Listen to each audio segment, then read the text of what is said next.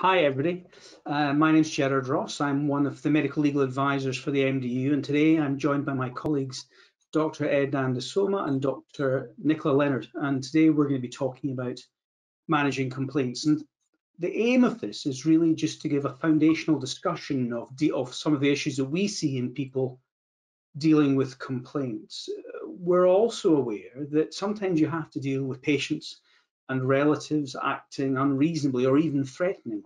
And that is a topic that we're aware of. It's something we hear from our members a lot, and we talk to our members about it a great deal. And we've got another webinar coming up later on this year, probably the next month or two, which is going to address that specific topic. Anyway, I digress. Today, I plan to talk for about 40 minutes. At the end of that time, we'll try and answer the questions that you relay to us as a panel.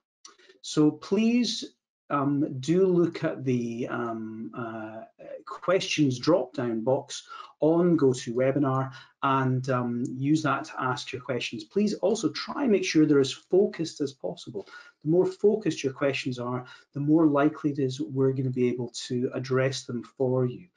Remember also that we're going to be doing this, or please be reassured, we'll be doing this anonymously. So there are no silly questions, there really aren't. And even if you do ask a silly question, we won't use anybody's name.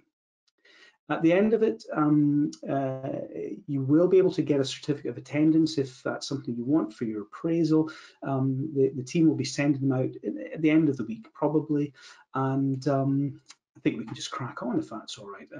So what we're intending to cover today is, if my slides will move on, we're going to be looking at frequency of complaints, how they impact upon staff, why they're important, how you recognize a complaint, how the best way to acknowledge and investigate a complaint, how you respond to a complaint, fundamentally important. How do I plan for a meeting for a complaint, and what if the complaint is not resolved? For those in the audience who are hospital doctors or hospital work in hospitals, a number of these steps will be handled by your employing trust or your health board. But the importance, the impacts, the responses and meetings will still be relevant to you. So whilst I will be covering some things in the presentation that are not directly relevant to you in hospital practice, please do stick around for the latter part of the talk, because in our experience, writing a good complaint response is crucial to minimizing the risks of progression of a complaint. And that's something I'll be talking about as well, how things can move on from just a complaint as we sometimes see them. So how common are complaints? Well, as you can imagine, complaints are common. We see roughly 210,000 complaints to the NHS a year, and of those, about 40% are made about hospital and community services, medical staff. There's about 572 individual complaints a day in the NHS, and in primary care, 41% of the complaints are about GPs or dentists, in fact.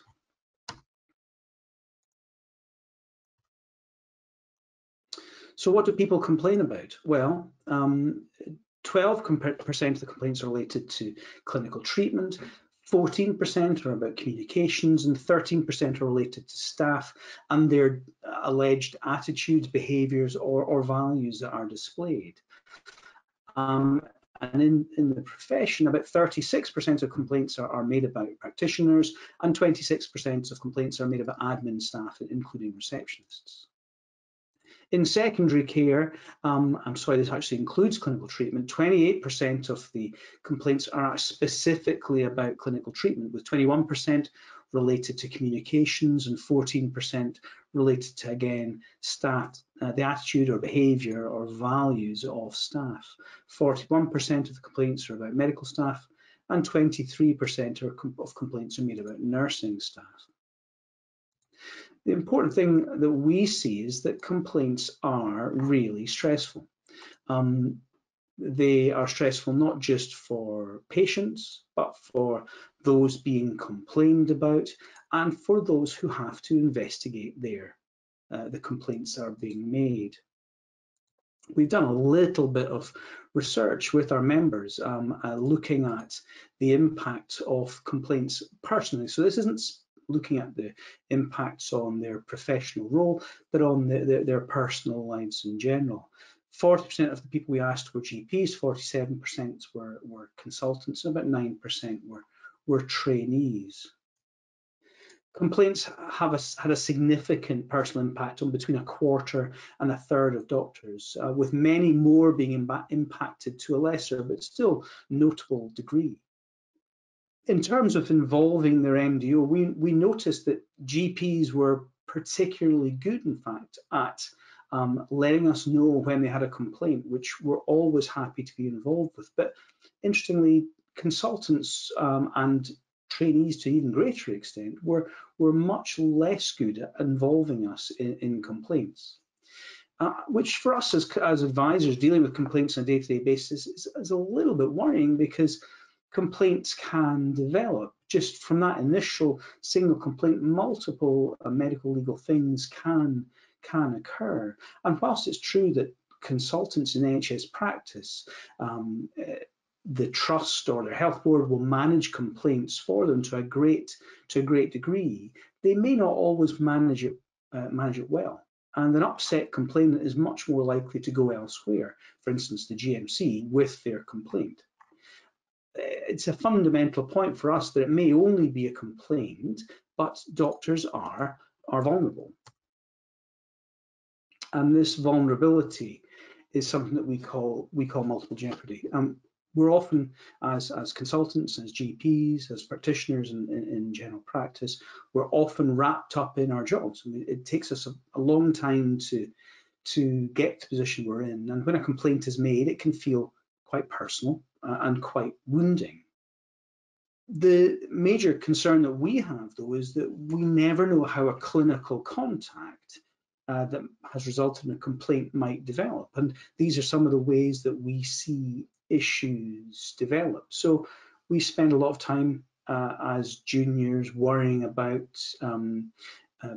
being sued, a suit in a civil claim and negligence. And that's certainly a possibility, but usually in the NHS, you'll have the NHS Litigation Authority or CNSGP in England looking after claims and negligence, or in hospital, you'll have the Clinical Negligence Scheme for trusts.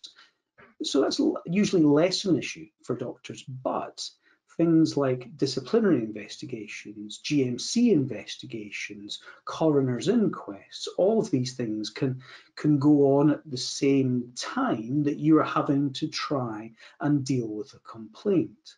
Criminal investigations, thankfully, are not very common, and when they do occur, they tend to take primacy over the other processes. But all of these things can run, and you can find yourself as a doctor having to give responses on a complaint in the knowledge that the person is also complaining to the GMC or has raised an issue with the coroner. So in terms of importance, doctors and nurses are obligated to respond to complaints, and that's something that the CQC require from registered providers. They can be a source of learning and a drive to service improvement, and it's something that's always worth bearing in mind when faced with a complaint in your practice or in your hospital. The obligations as regards complaints are set out in the English regulations here, the Local Authority Social Services National Health Service Complaints, mouthful, that regulations from 2009. There are similar regulations in all of the devolved jurisdictions as well. But the GMC are very clear that in good medical practice, they say that you must cooperate with formal inquiries and complaints procedures. So how do we recognise a complaint? So there's a simple true or false question for you. Something need not be treated as a complaint when the complaint has no basis and is clearly unreasonable. So have a think about that.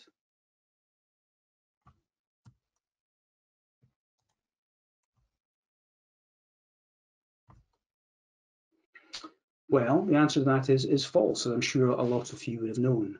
A complaint or concern is an expression of dissatisfaction about an act, omission or decision of NHS England. Again, this is the English definition, either verbal or written, and whether justified or not, they require a response. Similar definitions are available in the other jurisdictions. This is something that we see quite frequently in terms of practices, particularly. All formal complaints must be in writing. Well, again, complaints can be split into two categories. There are oral complaints, which can be resolved within 1 working day to the satisfaction of the complainant, and these can be considered informal. But written and oral complaints not resolved within 1 day, these are all considered as formal complaints and must be handled in accordance with the regulations. So all formal complaints do not have to be in writing. They can be given orally or verbally from a complainant.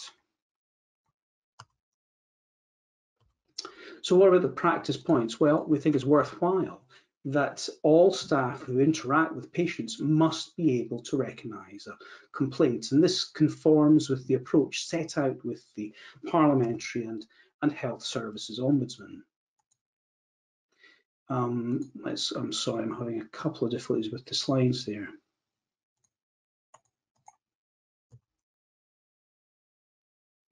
It's important that staff dealing with complaints listen carefully, confirm the complainant's concerns and the issues to be investigated. It's important that they ask the complainant what they're hoping to achieve with their complaint. Is this something that can be resolved straight away? If it's appropriate, try and manage their expectations and explain what is possible and what is not possible. Explain how long the process is likely to take. Be open and realistic. And I think this realistic section, or realistic, is an important word here. Don't bind yourself to an impossibly tight timescale in trying to respond to the complaint. It may not be easy for you to investigate a complicated multi-limbed complaint within 10 days, and we often see the practices will suggest they'll have a response out within quite a tight time frame that isn't required from the complaints regulations. Agree that how you're going to keep the complainant updated, however. It's important that if you're not going to get it done quickly, that you tell them how you'll update them and how often you're going to update them. And also take the time to explain what will happen next. So let's think about this complaint if we could.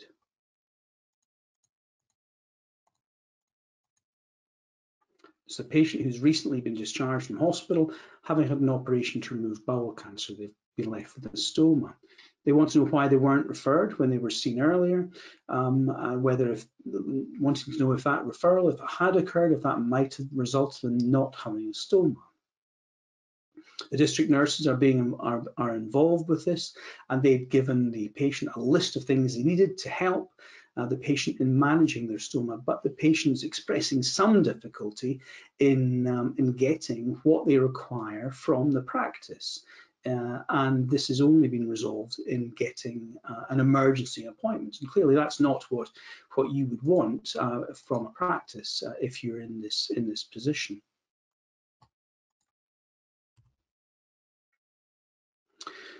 In terms of the next stage, having received a complaint, the important thing is to think about how you acknowledge a complaint, and complaint acknowledgements have to be done within 3 working days, and they must give the complainant an opportunity to discuss the complaint and indicate how the complaint will be investigated. So that's how we acknowledge a complaint. And let's be aware, I think, or something to be aware of, is to realise that this opportunity for communication is really important.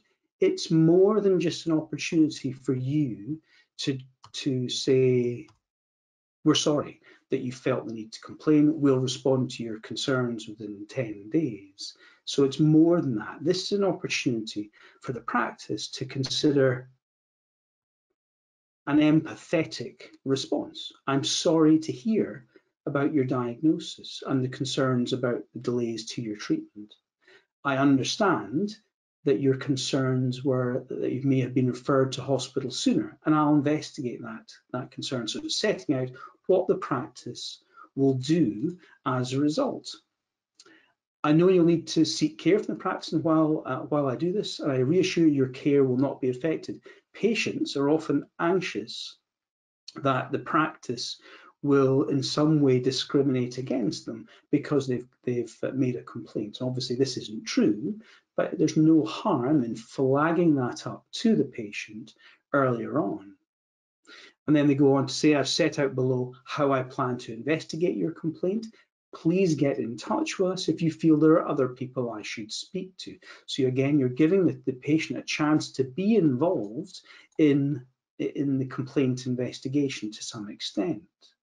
Then you're setting out, you're managing their expectations in the final paragraph. I hope to be able to respond to your complaint by such and such a date. I'll keep you updated of progress every 2 weeks and let you know if I think we won't be able to respond by the date. And again, that's being clear in your communication with the complainant. So acknowledgement is an opportunity to be clear about what points will be investigated, to deal with issues of consent, because there are certain complaints in which you need to consider whether consent needs to be sought. So for instance, if you're dealing with an elderly patient and you've got the children of elderly patients complaining about their care, you need to check whether those patients would like you to discuss their medical care with their family. And similarly, on the opposite end of the spectrum, you might be dealing with young people who may not want you to discuss the medical care that they've been receiving with their parents. That's particularly the thing with older, or say with teenagers, perhaps not wanting to discuss how their medical care has been or what medical care they've required. It's an opportunity to manage the expectations clearly, as we've seen here, in terms of when a response will be issued and agree what is reasonable.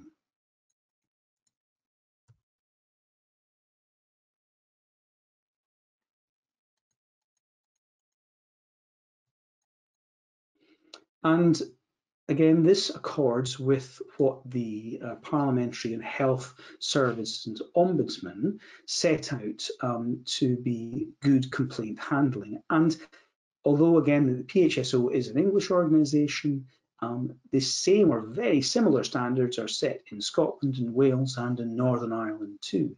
All of the Ombudsmen expect that you, as practices and as doctors, will listen carefully to what's being said by the complainant, confirm their concerns and the issues to be investigated, ask the complainant what they want to be achieved, can this be resolved straight away, manage their expectations, explain how long it will take, be open and realistic, agree with how they'll be updated and what communication will take place, and explain what will happen next. So let's have a look at that complaint letter again and think about how we would approach that investigation. In this case, I think getting an account from the receptionist would be useful, an account from the doctor involved, and a review of the clinical management, with reflections from the doctor and input from the complaint meeting and review. And I think this is a fundamental part of good complaint handling, whether you are in primary care or whether you're in secondary care. Patients want to be want to know that you're not handling it yourself as a doctor about who a complaint has been raised. They want to know that you have discussed it. They want to know that other people would have done the same, or if not, what they might have done alternatively. They want to be aware of what the best practice guidelines are if they are available.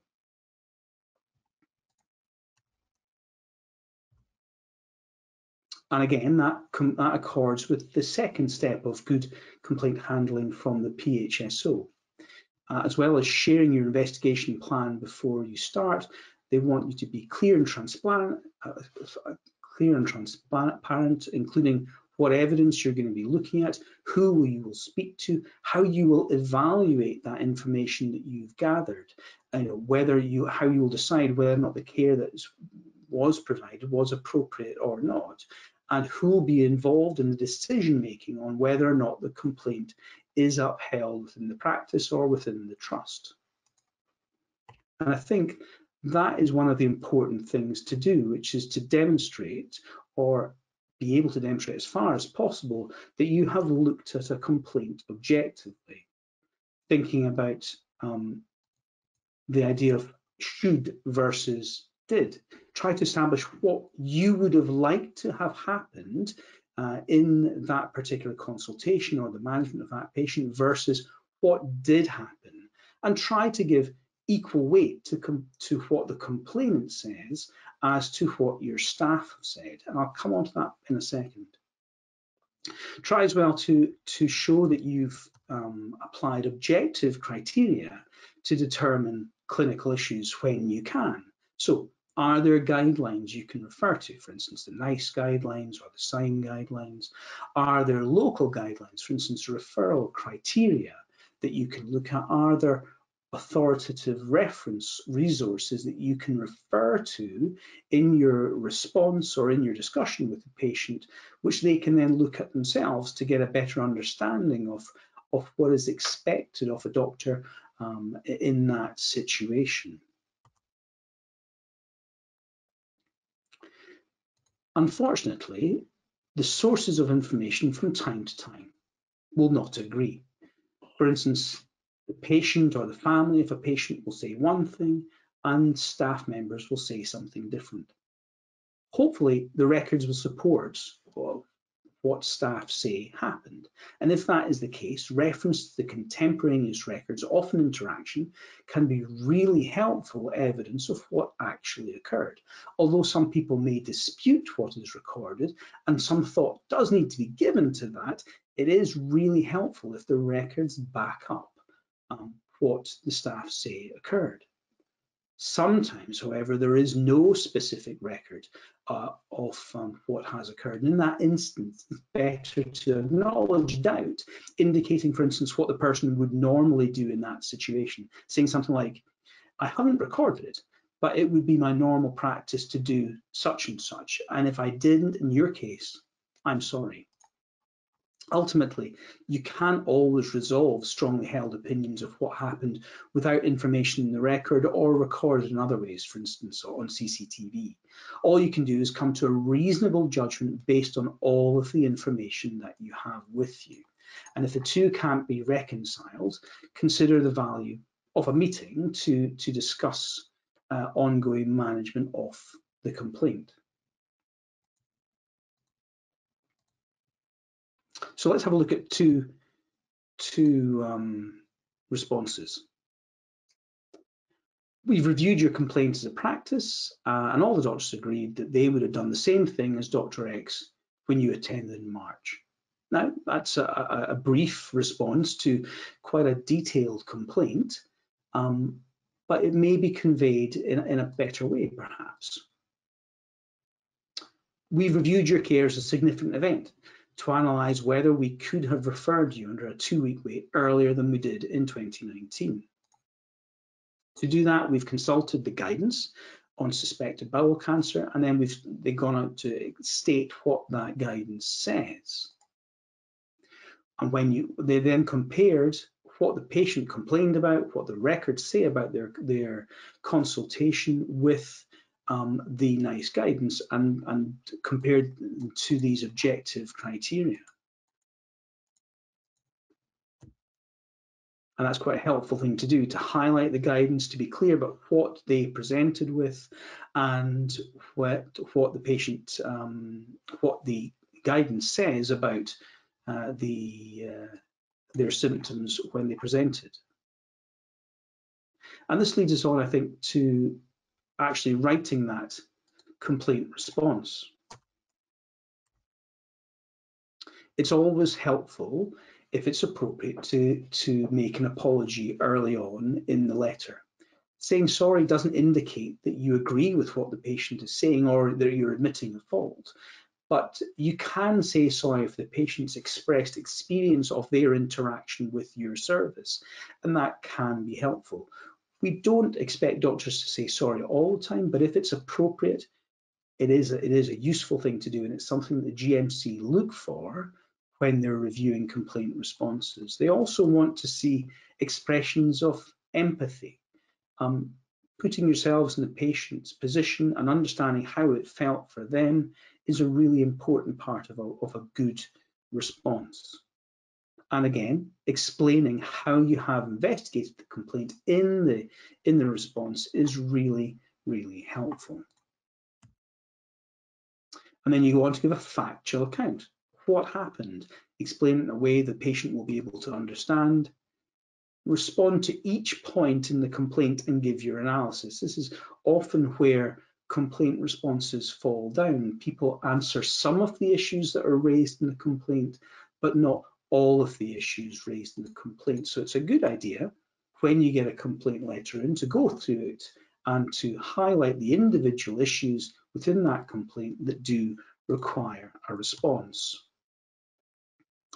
If there are learning points or there are changes to what you are doing as an individual or what the practice is doing, for instance, as a whole, then highlighting that for the complainant is really important and valuable. It's important also to be clear about where the patient can go if they remain dissatisfied with your complaint response. And often that's a meeting with the complainant. We've got specific e-learning available on how to hold and to run a local resolution meeting, and it's something you may want to look at. But giving the patient somewhere to go, short of the Ombudsman or heaven forfend, the GMC, is a useful strategy, because it makes it more likely that you're going to be able to resolve the issue in the complaint.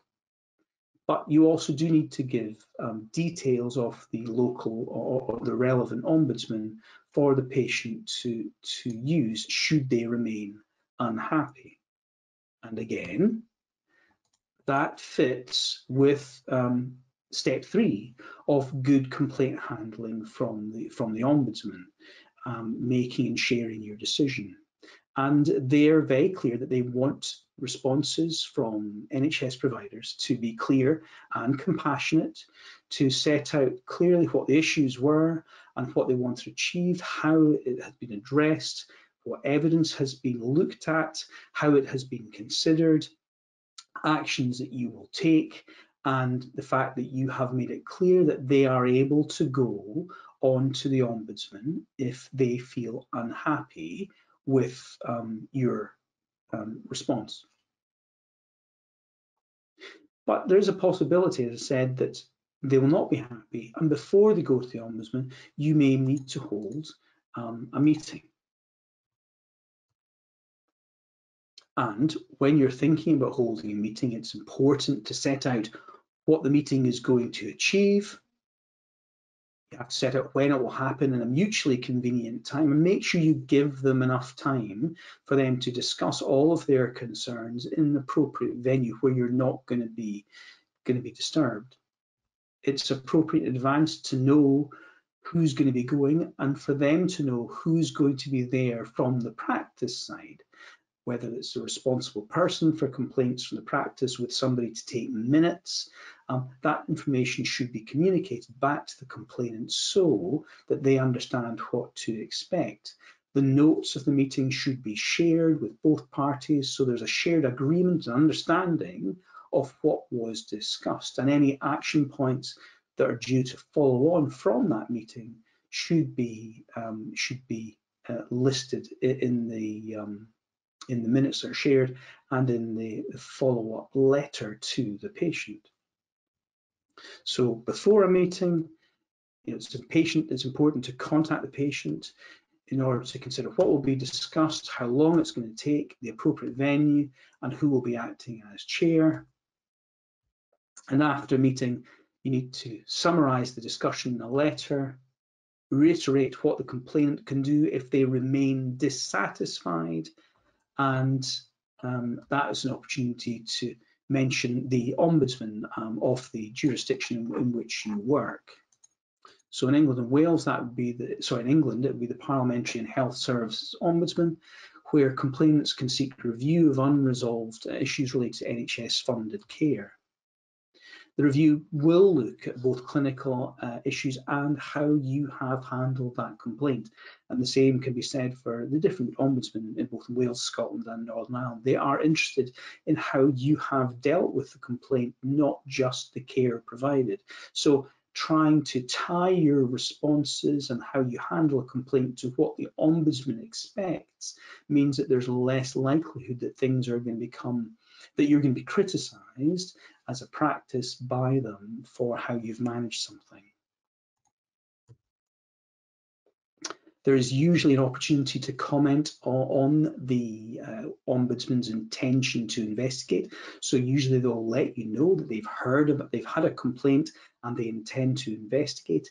And prior to publication of their final report, they usually send a copy of the draft report to you for you to look at and to check for factual accuracy. And again, that's an opportunity for you to pass comment on the complaint and on how it's been handled.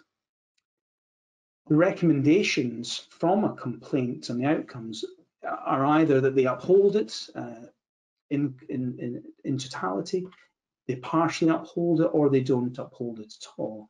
And then if they uphold it, they can make recommendations around apologies and remedial actions expected of the practice or the trust if it's a hospital patient, and that can include financial remedy in England. So Ombudsman's cases, if a complaint leaves the local resolution procedures and goes on to the Ombudsman, wherever you are in the United Kingdom, do remember to take advice because there are vulnerabilities associated with that.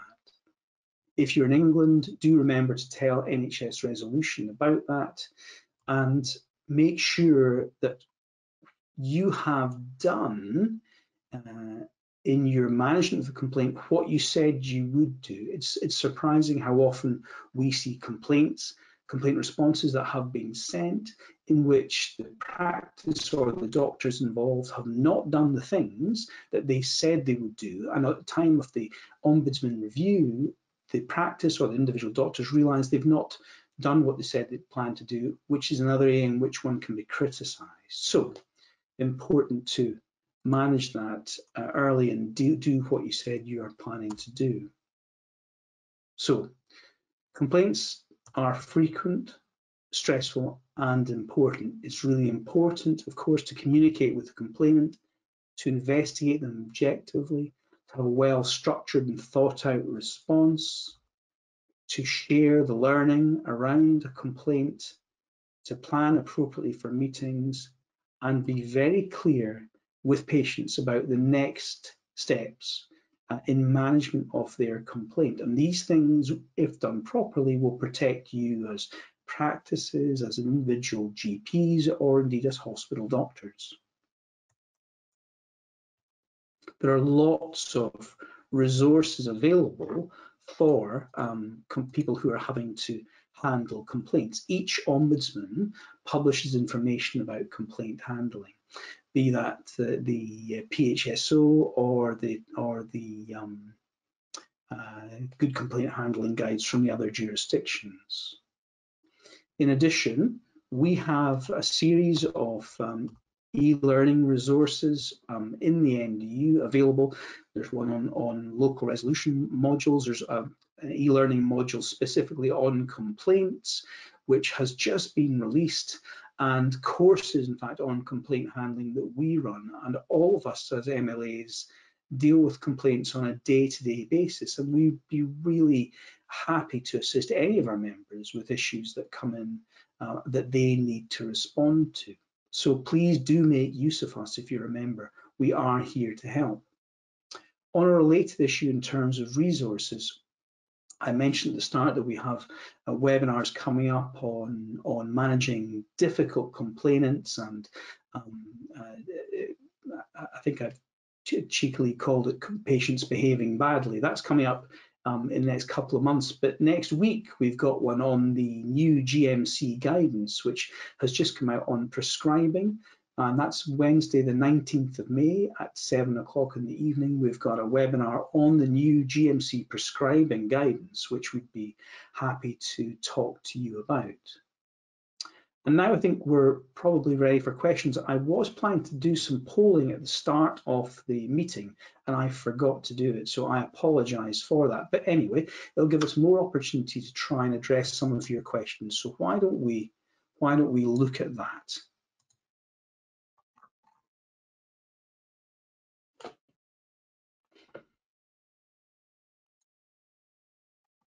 Right. Hi, Nikki. Oops, and Ed. Have we got some questions to look at? Yes, hi, Jerard. We've got a lot of really interesting questions here.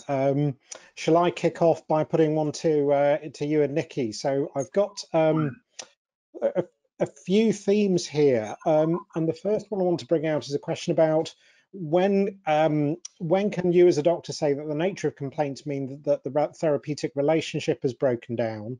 And I think we've got another one that follows on from that, Nikki, that you flagged up, which is that, you know, if you're due to see a patient in the clinic and they've complained about you, is it appropriate that you should see them? What should you do in those circumstances? Okay, I'll take the second question there about whether it's appropriate to see them. I think that complaints are unfortunately a fact of life, and it's clear that the GMC would expect you to be maintaining your relationship with a patient even if there is a complaint about you. So the appropriate thing to do is, if you know there's a complaint about you, is to be professional about it, not let it impact upon how you are going to manage that patient's care. And that, I think we alluded to that in that model response, that they don't have to worry about how their care is going to be provided. What was the first one about a breakdown of relationships? Was that the first part of the question, Ed? Sorry, I've lost your sound. What are the sort of factors in a complaint that might evidence a breakdown in the relationship? Okay, I think that this kind of feeds into the idea of patients behaving badly. They come into the clinic room, they come in and start shouting the odds and threatening people. That's obviously a red flag, and that's not appropriate. No matter what the situation, staff have to be kept safe in their work environment. They don't come to work to be threatened.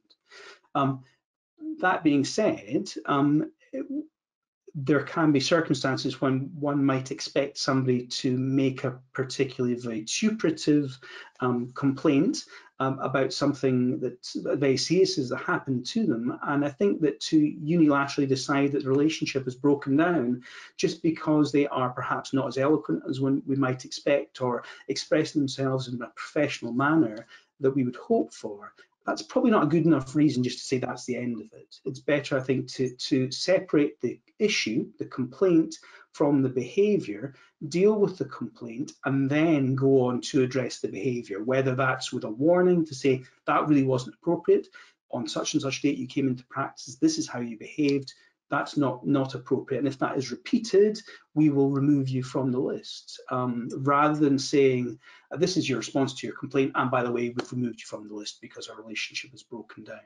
That's the sort of thing that's more likely, I think, to end in a issue with the Ombudsman. I think we just also have to think a little bit about if there's any sort of mitigating clinical condition that the patient might have as well. Because obviously there are individuals who might have a preponderance to certain behaviour, or have perhaps, say, an underlying addiction, which means they become increasingly stressed and angry when they're trying to get hold of opiate medications. And there does need to be an understanding of those mitigations and to try and treat those underlying clinical conditions whilst dealing with the complaint separately. So I don't think you can necessarily always say there's been a breakdown in relationship if you haven't tried to address the clinical conditions themselves, which have led to much. I agree. I think the fundamental thing is to make sure that if the, for instance, a practice or the trust is going to be reviewed by an external body, can they be demonstrated to have acted reasonably in the circumstances? That's what's important, that you can demonstrate, because sometimes you won't make somebody happy in how in whatever you write in your complaint response. But if it's going to be reviewed by an external body, an external party, and that's always a risk, as I tried to show in that multiple jeopardy slide, you want to make sure that your response is temperate, professional, appropriate, addresses all the issues, and isn't seen to be unreasonable in dealing with the complainant. Ed, do you have anything you want to add to that? Sorry, it's just to say, I think that's absolutely right. This can be quite frustrating, but whenever you end a professional relationship, yes, there might be some absolute red lines that are crossed that means the relationship's at an end. But otherwise, you're trying to show what you've done to try and resolve the issues, that you've agreed kind of how things will go with the patient. And when that's failed, yes, it may be perfectly reasonable to move things on. And we've had a lot of questions about whether it's okay for the patient to be allocated to a colleague. And that, you know, with mutual agreement, that's absolutely fine. If the patient prefers to see someone else, if you think that's a better idea and it can be facilitated, that's absolutely fine. Yeah, I think I agree with that. Absolutely. So we've got some other questions coming in. I suppose with the advent of COVID, there's been a lot of telephone conversations going on and telephone consultations. There's a question about keeping telephone consultations on record if you anticipate a complaint. Is that a helpful thing to do? What are your thoughts on that? Well, Ed, I can see you're about to go there, please. Yeah, I was going to say it's a question that I've come across quite recently, and obviously most call recording systems will maintain the recordings for a period of time. The most pressing thing where this bites is really when you get a complaint, the recording's there but might be imminently automatically deleted. I think in that setting it is really important to secure it, because listening to the complaint recording might be a very important part of the investigating the complaint. If you anticipate a complaint, I don't think it's wrong to keep that recording in case that happens, but you've probably got to apply a reasonable timescale for keeping that, rather than keeping it indefinitely if that's not your usual policy for call recordings.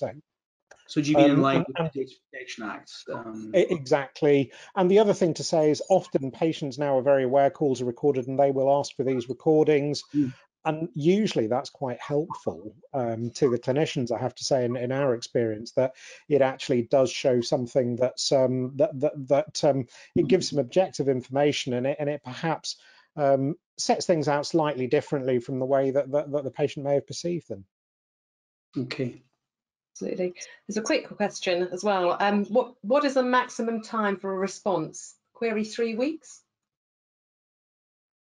So it's not set out in law, at least in England, it's not set out in the guidance. So 3 weeks would seem to be a relatively reasonable time frame for a straightforward complaint, but sometimes complaints can take a lot longer. I think the important thing is to make sure that people are updated. Now, obviously in Scotland and in Wales and in Northern Ireland, there are specific time frames for responding to a complaint, but in England there isn't a specific time frame.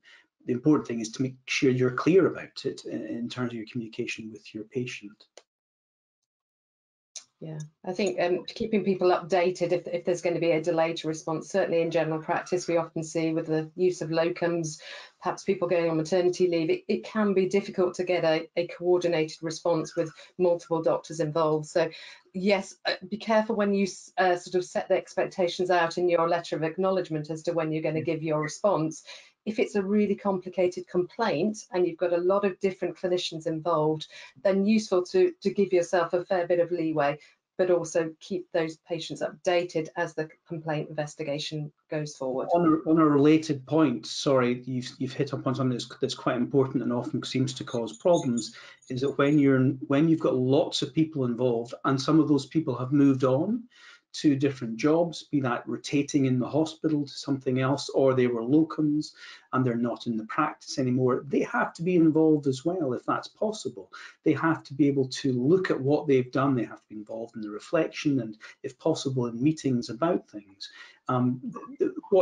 Because if you look at it from their point of view, what the last thing they want to do is to hear about something that's been discussed and decided upon and responded to, and they don't agree with the response because there's a fundamental piece of information that's just not included in the record, or that they feel very strongly that it should be communicated in the response as well. So it's always difficult, I think, particularly for practice managers managing locums and such like, to make sure you've contacted everybody, and that includes retired people. But it is a requirement of good complaint management. So, Jerard, there's a really interesting comment here that relates to what you said about apologies, and I'll read it out in full to say, our complaints department feel that too many complaints now begin with an apology, and this is now detracting from apologies that need to be made arising from the complaint. Is this fair? Can you over-apologise, and does this distract from an apology that needs to be made at the end of the complaint? That's quite a difficult one. I haven't seen many examples of over apologizing. If I am being honest, it's usually the other way, that there is no apology in the complaint at all. So that may be an individual within a complaints department noticing that. I think it's also important to be clear that there's very few downsides to saying sorry when something has gone wrong, but I accept that there are circumstances in which it's really appropriate to say sorry. In that circumstance, you certainly should. So if there's nothing to say sorry about, if nothing has been done wrongly, and particularly as a clinician or as a team involved in the patient's care, if you don't think it's appropriate to say sorry, that's fair enough. And I think nobody's going to make anybody, certainly from our point of view, we wouldn't be demanding an apology if it were not appropriate to do so. I do realise that it is a sort of thing we say a lot, we make sure you put an apology in, but if it's not appropriate, we wouldn't be telling you to do it. The one caveat I would say with that is that it has to be a genuine apology, and there's nothing worse than saying sorry and it not sounding as if you're sorry. So it has to be a genuine expression of sorrow, I think, within a letter. I think that's really hit the nail on the head, Nikki, and that I could see the complaints department's perspective if there is a generic paragraph that goes in every letter saying sorry, that Absolutely. there might be a better way to express empathy, to say, look, you know, I'm really sorry that you've had a really difficult year. We know you've had lots of problems with this, and I know that, you know, being frustrated about your care doesn't help. I'm going to try and explain it, you know, what happened. You know, rather than just a generic apology at the end, if you can make it meaningful and tailor it to the patient, I'd agree that there's very little downside. But if the observation is, look, don't just say generically, I'm sorry, and have the same paragraph for every letter, I think we'd all agree with that there is a better way to approach it than that. Okay, so let's have a look at what else we've got here. Shall I do this one? I handle complaints. I'm going to read this out again in full. I handle complaints from my department, so I'm answering complaints on behalf of colleagues, often having not been involved in the care. I dread the resolution meetings. It means I'm getting involved in issues in a more personal way to a written response. Overall, would it be better to designate complaints to the responsible consultant? Okay, that's a challenging one. And I do understand the difficulty there, because often these meetings can be very heated. Obviously, an involved consultant or involved GP has to be involved in complaint management, but they don't have to be the person running the meeting, as you're alluding to, I think, there. Personally, if there has to be a local resolution meeting, and it's often better if it is not being run by the person about whom the complaint is being made, I think then people tend to become a little bit more defensive when they're the one who's being complained about and running the meeting. It's often better if a senior, if possible, trusted colleague who's looking at it reasonably and fairly is involved. I recognise that doesn't always happen, but no, I personally wouldn't think it'd be better that the involved person is running that meeting, but they should certainly be involved in that meeting. Does anybody else have anything to add to that? No, I agree that there should be a neutral chair, shall we say, to those types of meetings, who can be advocate both to the clinician and to the patient themselves. But obviously there has to be involvement of the clinician involved as well, or certainly the chair has to have a very good knowledge of what has happened in the events that led up to the complaint. And so you can't, the doctor involved can't not be involved, I don't think. Ed, what's your thought on that? Yeah, and I think so. And I think this also illustrates the position that some doctors have, where they're kind of involved in dealing with the complaint but weren't involved in the care. And I guess one of the things that Jerard was emphasising with this presentation is that there are really two things here. There's the clinical care, and then there's the skill of handling the complaint and making sure it's properly investigated, that the meetings are properly run, that the right people are involved, etc. And I guess that's your role if you're handling the complaint. And actually some distance can sometimes help the complainant actually, you know, understand that it's been investigated with a degree of independence. Yeah, I think it goes the same way when you're signing a letter, for instance, for a practice. It's always helpful if it can be signed off by the responsible person for the practice, which is what should happen. So it's not perhaps the doctor who was directly involved, as long as it's clear they've been involved in the response, but it's signed off by somebody else, which it makes it clear that somebody else has been involved in reviewing the issues that are raised in this complaint. So there's another theme here that I want to bring out, because I know we're close to time, and this is a recurrent one, is how do we manage complaints when the complaint is a serial complainer, and particularly with a slant that they want to effectively push the doctor or the practice to a particular outcome, say a prescription for a controlled drug or whatever, an opioid prescription, or wants to have medication issued without review and coming up. How do we deal with those situations? Nikki, do you want to go for that one, or do you want me to? I'm happy for you to chip in, but whatever. I mean, I think the important thing in that circumstance is being reasonable and being able to evidence that you're following guidance and you're doing it appropriately, involving a second person for another opinion. And if you're getting serial complaints on the same point, making sure that politely pointing out to the patient that this has already been responded to, and you can read our response in our letter of X. If you are getting somebody who is making repeated complaints on the same point, I don't think you have to engage in giving the same answer repeatedly. I think if you are getting somebody who's just not happy with the fact that you won't do what they want, you can say, we haven't done what you want for these reasons. This is the guidance we're following. We've answered your complaints on X, Y, and Z. And you might even get the point of saying, we understand that this is an important point for you. We think we've answered this. We think you are being unreasonable. And if you continue to complain in this vein, we may have to warn you about your behavior and ultimately remove you, for instance, from the list. And I think that you know, you're often dealing with different issues, and just be reassured that just because someone has complained, it doesn't mean you have to do what they want. The purpose of why we're putting information about this is to really try and give you the confidence to be able to effectively and objectively investigate those concerns. You know, a complaint response you put out, say about prescribing, etc., is properly evidenced, properly references guidance, and you can stand by it. And then if say it's a patient with drug-seeking behavior, you can write to them separately to say, look, we want to help you with this. This is what we think is going on, and this is how we propose to manage it. Now, clearly, they may not like it, but you are objectively doing the right thing.